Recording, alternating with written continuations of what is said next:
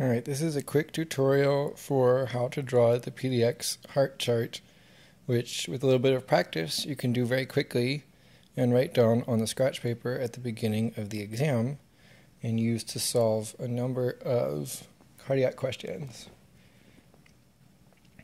So one of the acronyms you probably already know is the whole APTM, Department M, or Mount PA the other way around, and that is your four positions for listening. So your four auscultation positions. You have the aortic valve, and you have the pulmonic, the tricuspid, and mitral. So that's your order, and you want to write that down twice. So you do A, P, T, M. Just kind of go in a circle there, and then write it again, going the other way. A, P, T, M. Then in the middle here, you just do another one. You do an M and a T again, and you're going to do R, S, R, S, R, S, R, S. So now you have that. In the middle here, you just do MVP, like most valuable player, TVP. Then up here at the top, you've got your murmurs.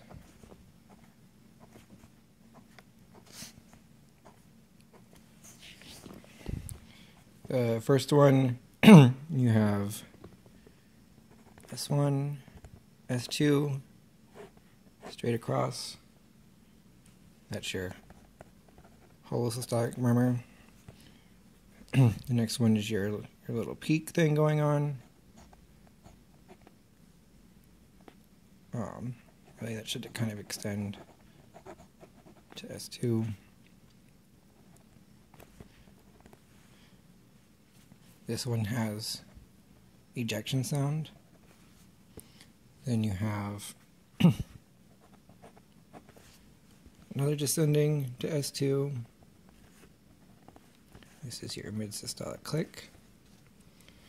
Then you have one that starts and ends, but now you reverse the labeling. S2, S1, and then you have one that goes down and then back up. This has your opening snap. This is also S2, S1.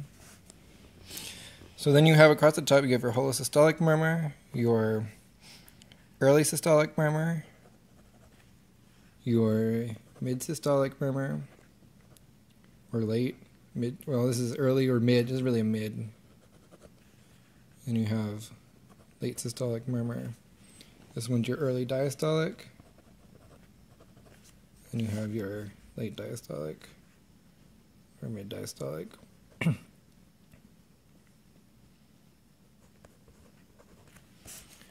So then you have, these are all your ones between S1 and S2. These are your ones between S2 back to S1. And then from here you can add in any of the other little facts that you want to try to remember.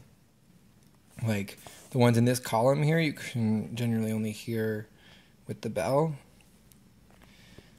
You've got your various little sounds. You have the mid-systolic click, the ejection sound, the opening snap. And then you can also write things under here, like I like to write which ones increase or decrease with Valsalva. You can add here ASD and Hokum. Right. Basically, then when you get to a question, you want to first figure out which region you're listening at. APTM. That's going to give you a couple of APTM selections here, and then you can look at the murmur and figure out between all of that what you expect to see.